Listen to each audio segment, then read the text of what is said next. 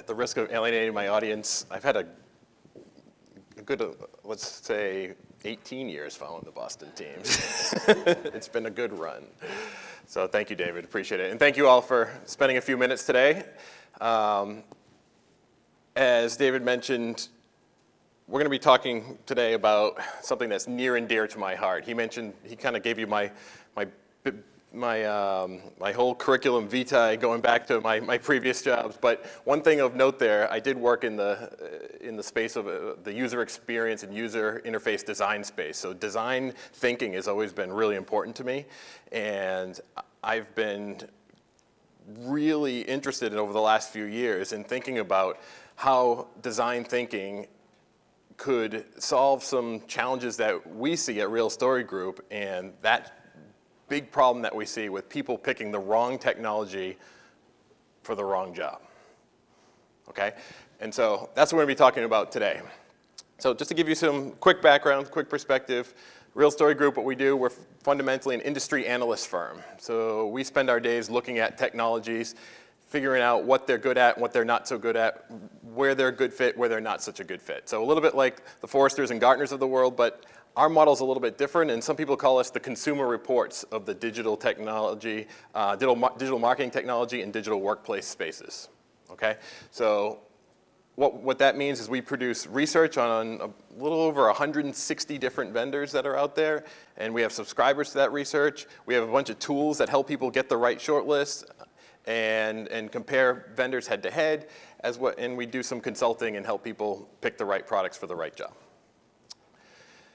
I mentioned that we're the consumer reports of a certain space. Well, this is the space. At this conference, we're largely talking about internally focused digital workplace technologies. So things like enterprise collaboration technology, Office 365 and SharePoint is big at this conference. You might be talking about document management, but we also look at technologies more externally focused on a marketing perspective as well. But the common theme here is that these technologies are all about managing content through a life cycle and getting that right content to the right point in time, and ultimately getting it to the right person so that you can achieve your goals. I'm going to use that consumer reports analogy just one more time because it's really, really important to understanding Real Story Group and our role in this space. And it's, quite frankly, it's something we're very proud of. We do not work for any of the vendors that we cover. So you hear us talking about technologies all the time, but we don't work for software vendors in any way. So we don't advise software vendors on their product strategy. We don't speak at their events. We don't write white papers for them. We don't take lavish trips or dinners from them. It's really something that is ingrained in everything that we do. But what that level of independence allows us to do is truly sit on the buyer side of the table. So, and we like to say, because we're not beholden to software vendors, we're able to give you, as potential technology buyers, what we like to call the real story. And that's where our name comes from. David mentioned, too, that in the last year, we wrote this book, The Right Way to Select Technology. And I'm going to be talking about what's in this book today quite a bit.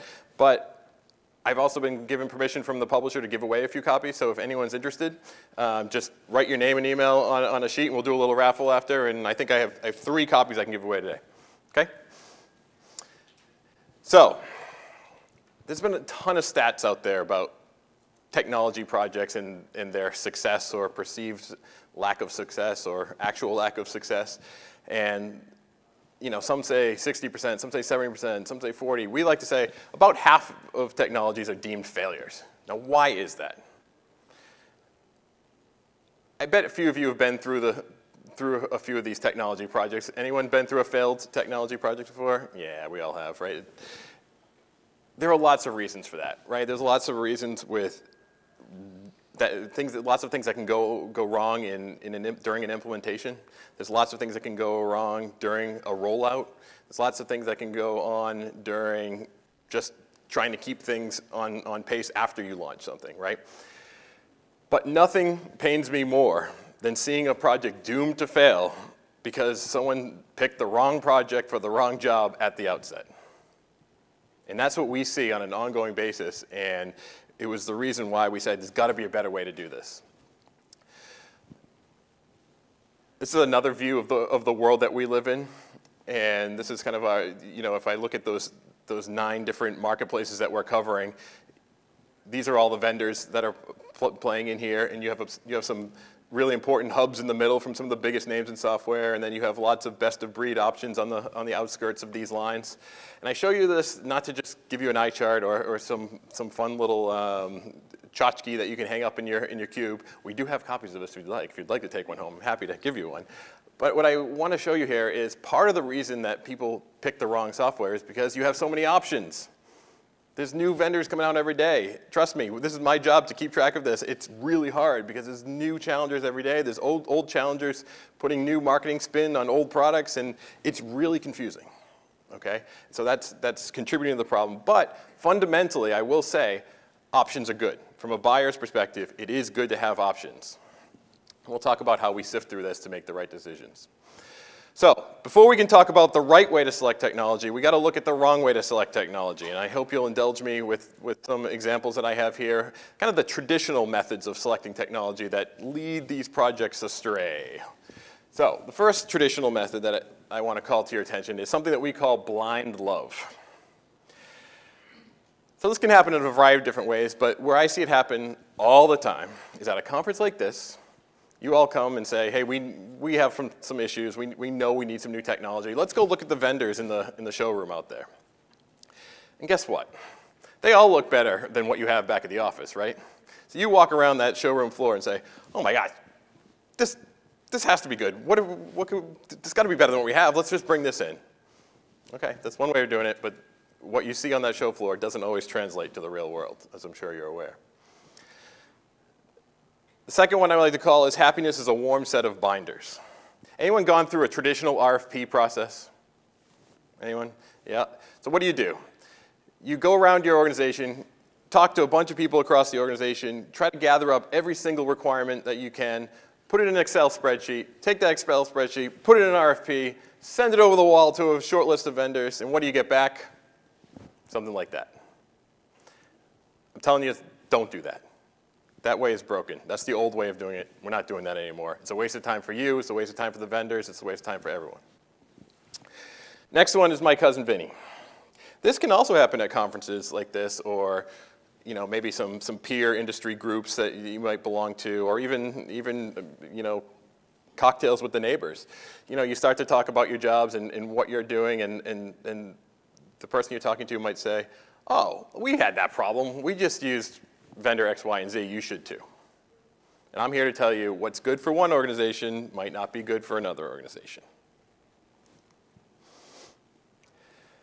Next traditional method is called the family car method. Now, I don't know about you all, but when I first got my driver's license, I told my parents I wanted something red as my first car. And what they came back and told me was like, oh, you're in luck, because our family car was red, and our family car was a minivan, and that's what I would be driving as my first car. Now, this is how I like to say how people all the time have this technology issue that they realize, and they say, let's go to IT and tell them our problem, and IT says, well, why don't you just use Office 365 for that? We have it. You should use it. It's free. We've already paid for it, right? Anyone familiar with that? Resonate? Oh, yeah. Anyone ever bet on the ponies? Do we have any degenerates? Safe space? It's okay, it's okay. Well, for those of you who are pretending you haven't, here's how it works. You walk into the racetrack. The first thing they do as you're walking up to the window is they give you this little racing form. This racing form gives you a little snippet of information about each horse. And you are supposed to go up to the window and make a decision on who you're going to put your hard-earned money on based on this little snippet of information. This is akin to you deciding who to put on your short list by looking at a single snapshot view of the marketplace and looking at who's in the upper right-hand quadrant. It's just a little snippet of information. We don't know what logic put that vendor in the upper right-hand of the quadrant. Or people do a Google search and say, well, the vendors who have come up highest should probably make it on my short list. Well, unless you're choosing an SEO vendor, I would say no. The last one I'll present is something we call the implementer first method of choosing software. So many of you work for organizations, I'm sure, that you have a relationship with an implementer or an agency in-house, and it's not uncommon for you to go to an implementer and say, hey, we have this problem, who do you recommend that we use? And I'm here to tell you, it's a little bit like going to Jeep guys and asking them which car is right for you. They're probably going to say the vendor that they know, right? And having worked on that side of the house, there's a lot of great systems integrators and implementers that truly call themselves independent, but as an implementer, you can only know a handful of products really well. And of course, when your client comes to you, you're probably going to recommend one of those that you really know well, okay? So, ultimately, what I'm suggesting to you here today is to avoid those wrong ways of selecting technology and try to take the guessing out of this. How can we take the risk out of this really important and oftentimes really expensive choice? This is where I come back to this notion of design thinking. And just a quick definition from Stanford, design thinking is a process and way of thinking through tough to solve problems. They also say it's a human-centered approach to innovation that draws from the designer's toolkit to integrate the needs of people, the possibilities of technology, and the requirements for business success. The folks at Stanford also did a lot of work into thinking about design thinking in 5 different phases. So in an empathy phase, a definition phase, an ideation phase, a prototyping phase, and a testing phase. And as I mentioned earlier, I had this user experience background, and I've known about design thinking for some time. This is not a new concept. This has been around since the 70s, and I've been thinking about this, and then thinking about this technology problem where we see people picking the wrong technology over and over and over again. And we said, well, this process here is kind of like the process that when we see these technology selection projects go right, people are truly doing these steps here. And so what we said is, let's take this process and map it to a traditional winnowing down process that everyone should go to when evaluating who is the right software vendor partner for us. Okay? So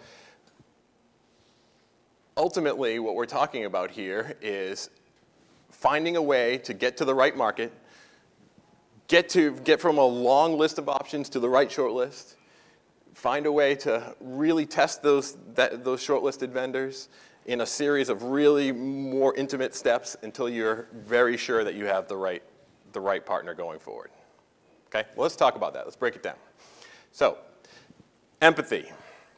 So the first step here, and I'm going to go back to that example of that happiness set of binders. I don't want you to start any technology selection project by going out and canvassing your organization and trying to document every single requirement. There will be time for that.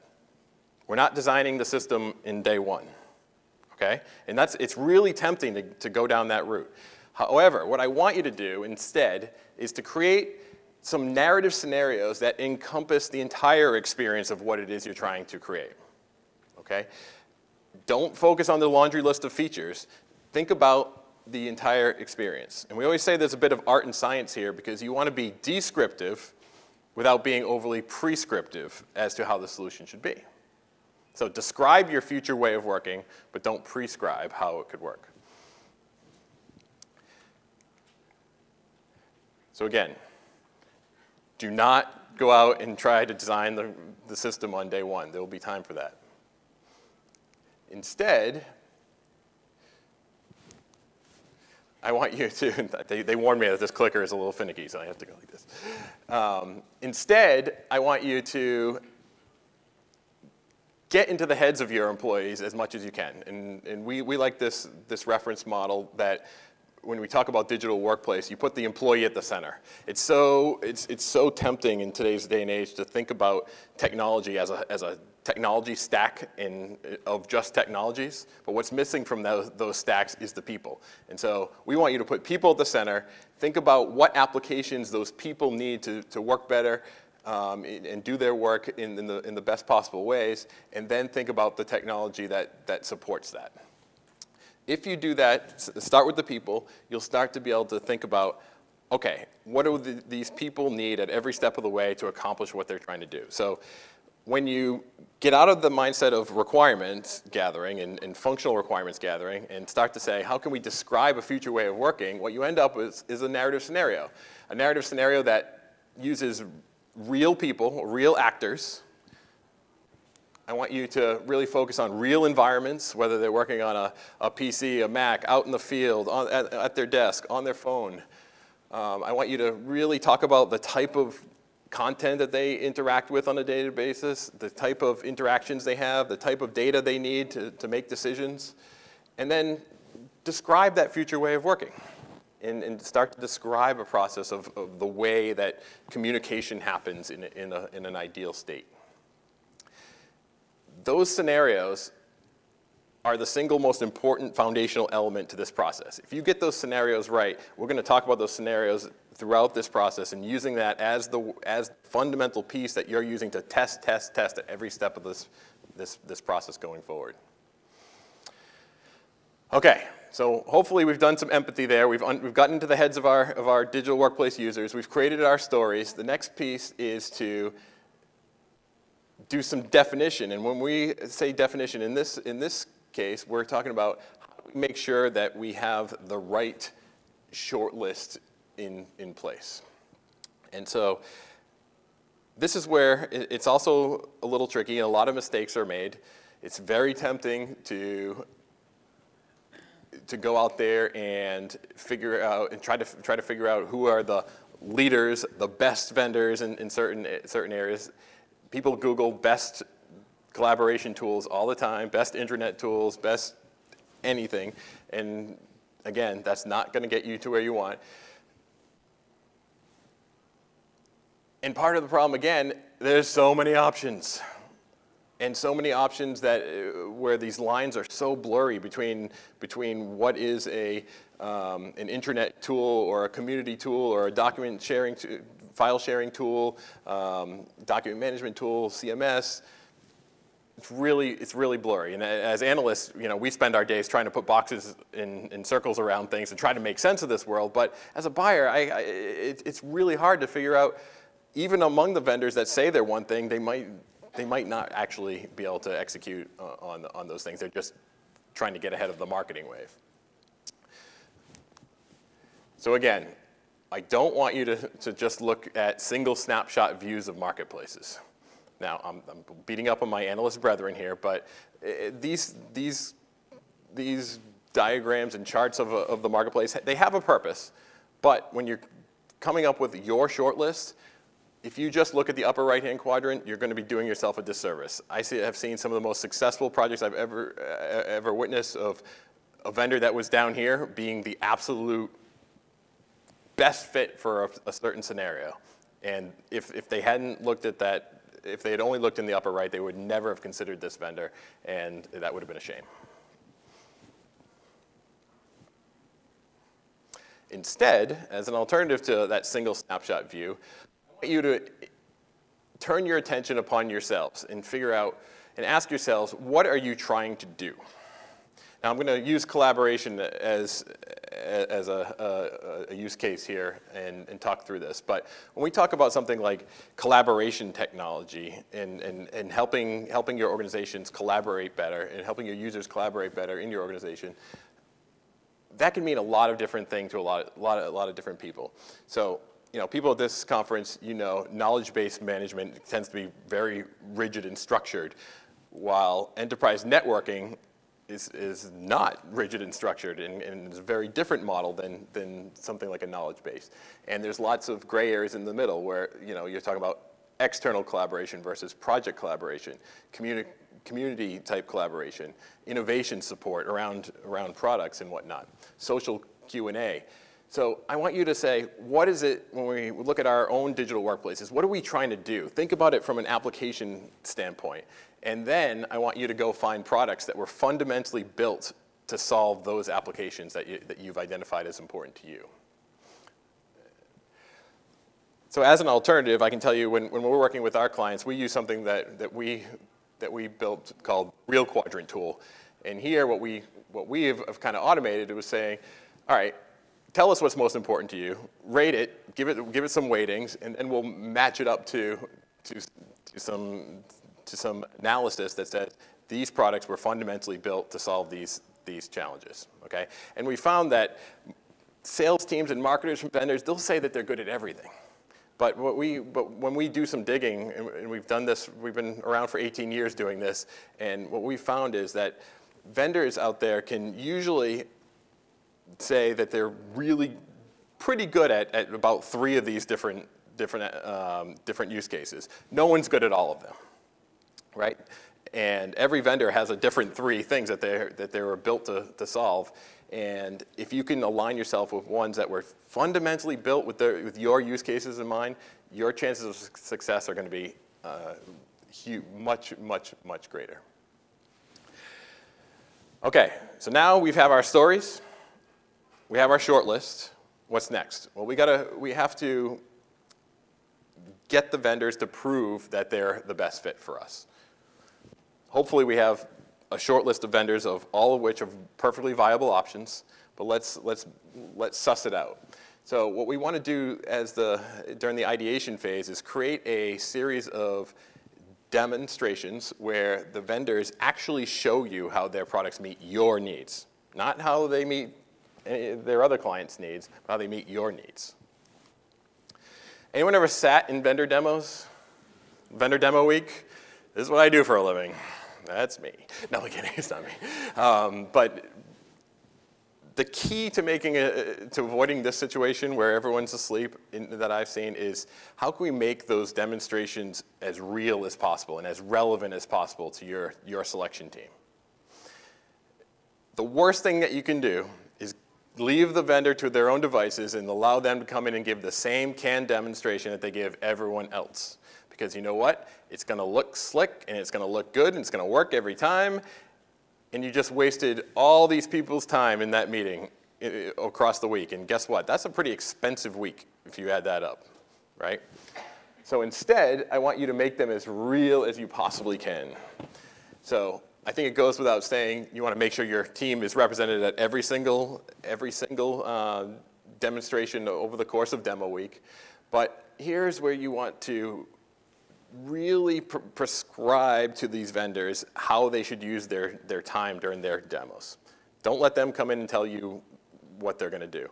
Say, I want you to come in and give really short time box, 15 minutes for introductions. Give me a quick overview of your company because you know what? We already did our due diligence in making sure we had the right shortlisted vendors on the list. We already know your background. Spend the bulk of the time with us showing us our scenarios. So again, no canned demos, demo the scenarios that you wrote. And then you force the vendors to come in and give the same scenarios in the same order, day by day by day, so that you're able to truly compare apples to apples to apples. It sounds so basic, but I can tell you so few organizations do this and force the vendors to stick to this model. But those that do, it's such a much better use of your time. And you know, as you go through this process, after you see day 1, it's really interesting. But day 2, at the end of day 2, you're able to say, well, which one do we like better? And then by day 3, you're saying, okay, we have either a clear leader or at least some clear finalists. And this is your opportunity to not just let this be a one-way flow of information from the vendor to you. I really encourage you to make these demo days as interactive as you can. So I want you to during this period, ask the tough questions around pricing. We often sit on these for our clients and say, we're saying, well, that module wasn't in your proposal. You know, don't try to slide that in there. Or we challenge the vendors to really tell us how much effort it took to get their product to jump through some hoops. My colleague Tony likes to say, vendors don't always lie, but they don't tell you how much time, money, and ibuprofen it took to get their products to do what you were asking them to do. And that's what you really want to suss out. In today's technology, you can get technology to do anything for you, but as close as you can get it out of the box, the better off you're going to be. So next, let's assume we got through demo week, we all survived, and we get to the point where ideally you either have a clear leader in the clubhouse, but in a perfect world, I actually want you to come up with your final two. Okay? And I want you to take your final two and say, we're going to get you to a final round and do something that we like to call a competitive proof of concept, or sometimes people call it a bake-off. Anyone ever done this? Yeah? Have you done it over like 1 week or 2 weeks? 6 months? Yeah. And they can take any time, any length of time that's necessary. But if there's one thing I can say, that the people that spend time during this phase doing the proof of concept and bake-off correctly, you're eliminating so much risk out of this decision, right? Because you're learning so much about what it's like to use this technology, but you're also learning what it's like to work with this partner. And they're learning what it's like to work with you. And so those lessons are invaluable to learn before you sign into the full contract and start a full implementation. If you can bubble up those lessons learned earlier in the process, you're going to be much, much better off. Again, the key to a bake-off done right is to make it real. So again, I want you to go back to those real scenarios. So typically we take that set of scenarios that we created for the RFP and demos and pare it down to usually a more manageable set of scenarios. And we say, we might provide some real content to work with. We get real people to interact with the team, and we set them up in real environments as much as possible. And you mimic a real implementation as much as you can. People always tell me, when we suggest this to clients, they say, oh my gosh, it's going to cost too much. We can't have people out of work for this amount of time, take them out of their real jobs and apply them to a bake-off. And I get that. I mean, that's reality, and I get it.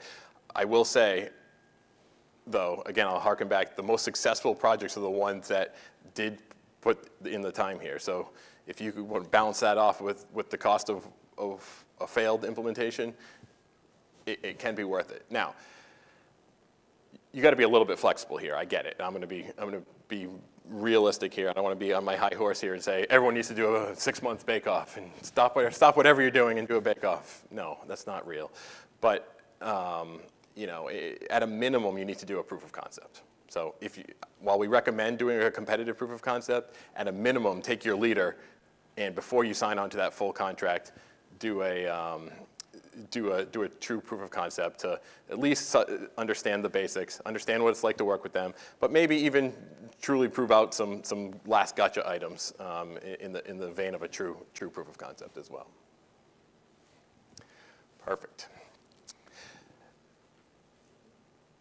So what we're doing here is crafting an approach here that's iterative. And by iterative, I mean you're sketching some requirements at the outset, but in the form of scenarios. So it's not this perfect list of requirements. It's slightly imperfect, but as you go through these steps and as you get closer and closer to a decision, what you're doing is you're learning about what's possible from these vendors. You're also learning what you are capable of as an organization.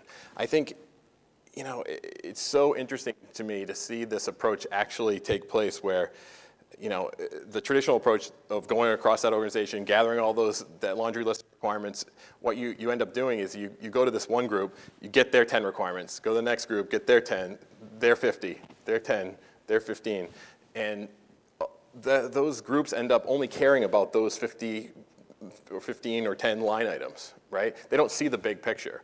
You take the approach where you describe that future way of working across different parts of the organization. People, even very early in the process, almost week one, when you get these scenarios down on paper and you start to communicate that to the larger team, people say, oh, I get it.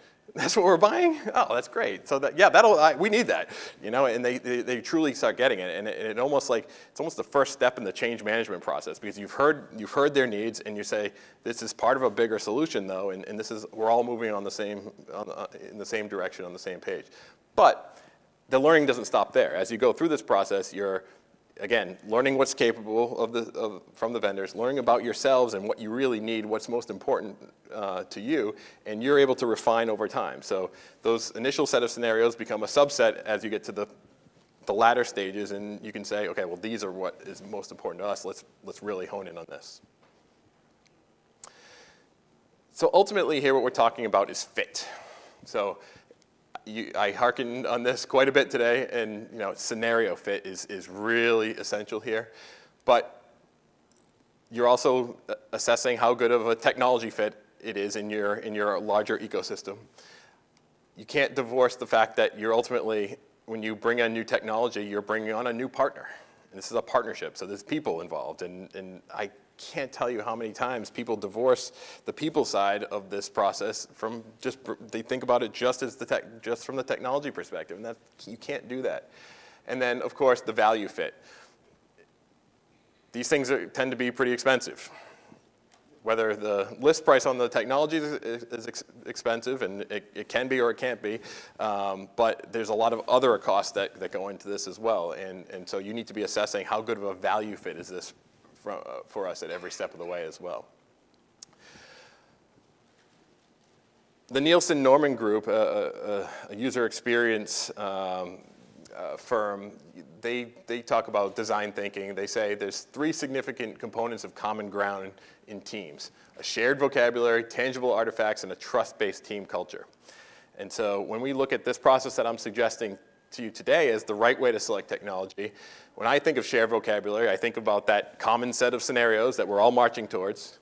When I think of tangible artifacts, I think about the actual demos that are unique to us, the proof of concept deliverables that mimicked a real project that isn't throwaway. This is real, tangible deliverables.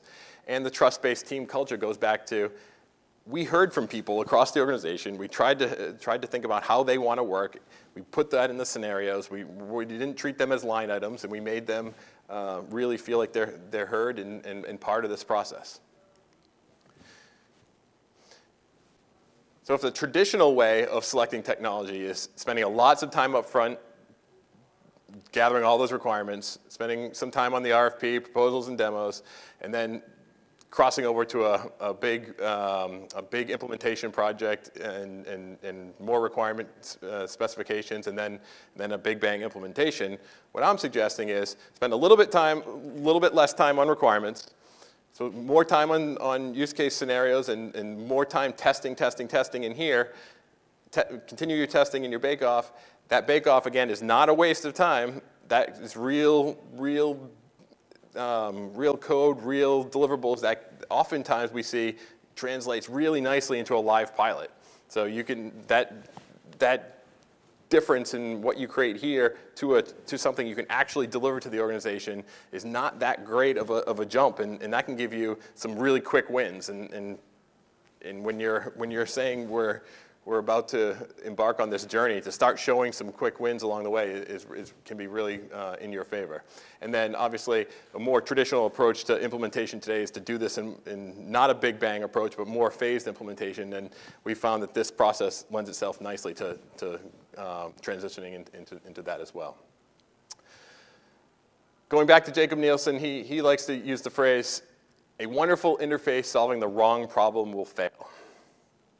So we've taken up this notion at Real Story Group that wonderful technology solving the wrong problem will also fail. There's a lot of wonderful technology out there. It's up to you to find the right technology for what it is you're trying to do. With that, do we have any questions? Yeah. Oh, yeah. And while you're thinking about questions, if anyone wants a book, if you give me a business card or write your name and email on a piece of paper. For those of you who don't get the book, I'll send you a link to the digital copy of the book. So, any questions while we do that? Yes. The definition of proof of concept. So whereabouts do you proof of concept? Yeah.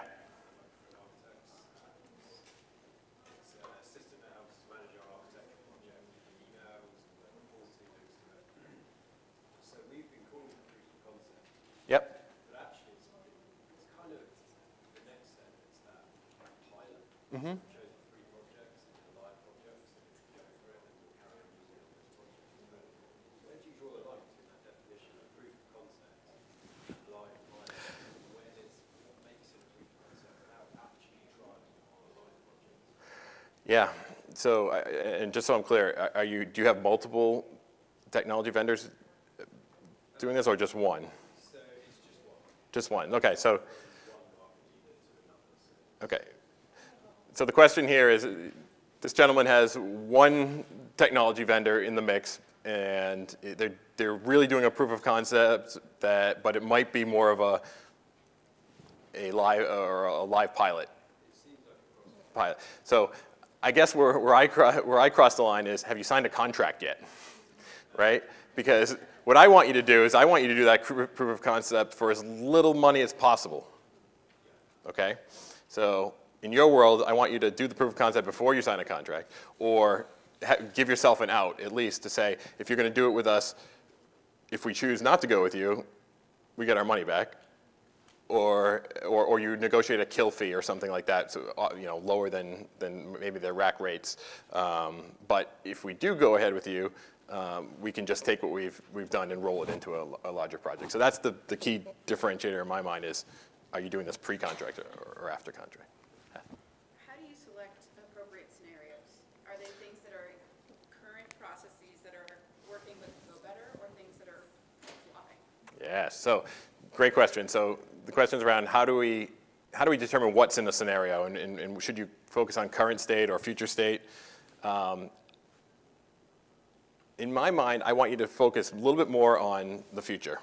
Okay, so, but don't ignore the stuff that's flopping because the stuff that's flopping is the stuff that you probably should pay a lot of attention to and say, okay, how do we want this to work better in the future, right? And what you determine as a team, start to say, all right, let's not prescribe every step of the way, but let's talk about, in a perfect world, what information needs to flow where to make the right decisions so that people can do their jobs, and let's just describe that.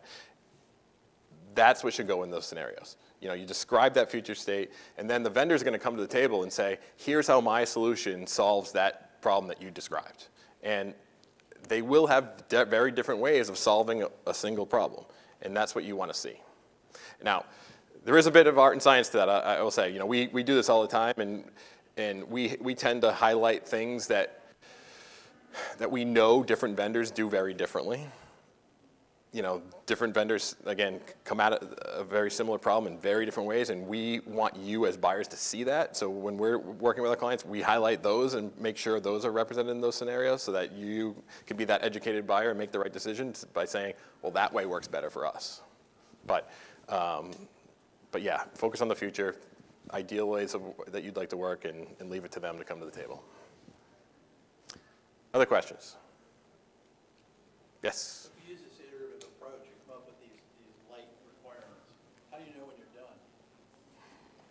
It's a great question. So there is a balance here. You're right. So the question is, how do you know you've put enough into your scenarios? Really, is what you're right. And I don't know if you ever know you're done. Even if you were going out and doing it the traditional way and trying to gather every single requirement, I don't know if anyone ever knows if they're done, if they have all the requirements there. So I don't have a great answer for you, but I want you to hone in on the things that make your situation unique. Make sure those are captured in the scenarios. And then there's a lot of commodity type requirements that will come out in this process that if you didn't capture them, it's not that big a deal. You'll get it when you do the implementation. But from the point of getting to the right vendor, you don't need to have everything. You need to find the key big things that make you unique. That will get you to that vendor, and then you can design the system after that. Yes. I just wanted to add on. Wouldn't it be when you have a consensus in the organization, decision makers? Sure, absolutely. That's part of it. Yeah, these scenarios are a great way to, again, go back to your decision makers and get that consensus. Because I mentioned before, everyone looks at those laundry list of requirements, and not only do you not understand what you're buying, but your leadership doesn't understand what you're buying either. So this is a great way to communicate back up the chain too, to say, hey, this is what we're doing. And here's our future plan, and they're going to poke holes in it and hopefully agree with it. And yeah, absolutely. These aren't things that we just throw over the wall and use in isolation. These scenarios are a great communication tool within your organization, and if done right, can really improve your chances of success right from the outset. So yeah, great point. Anything else? All right, let's do a quick. I got 3 of them here. Oh wait, anyone else? Anyone else? Okay. Oh, last minute entries. You guys are like after hours voters or something. I don't know. We got some mail-in ballots. What do we got? I'll do a couple business cards. People still have business cards. This is awesome. All right, we have Warren Williams. Where's Warren? You would not believe that I just said I never win anything. You never win anything. Well, today's your lucky day.